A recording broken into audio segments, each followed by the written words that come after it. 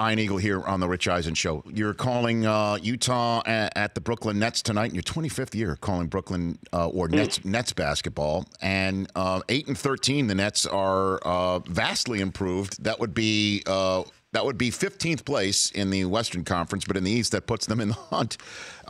Which is the best team you've seen through the first quarter of the NBA season? Best team that I've seen. That's a great question because I don't know if I've seen them yet.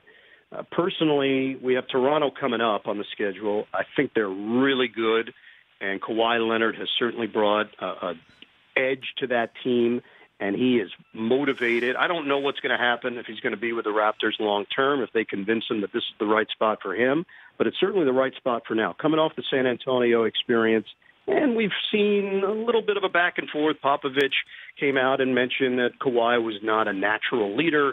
Leonard went back a bit, and he's not going to engage necessarily in a back and forth, but it's just been a really good fit. They needed to make a change. DeMar DeRozan, they went as far as they could go with him. To me, they're the most consistent team in the Eastern Conference right now. Philly with Jimmy Butler, really talented. Chance to be a big factor come April, but right now still a work in progress. Boston is working through some things right now.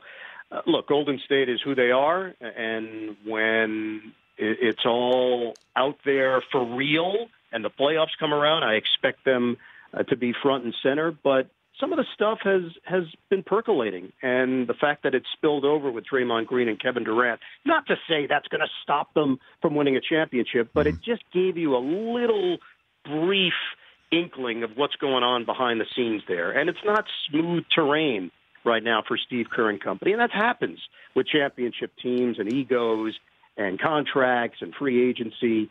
That's not shocking, but it did give you a glimpse that they're dealing with a little bit of drama there. The Rich Eisen Show, weekdays at noon Eastern on Audience.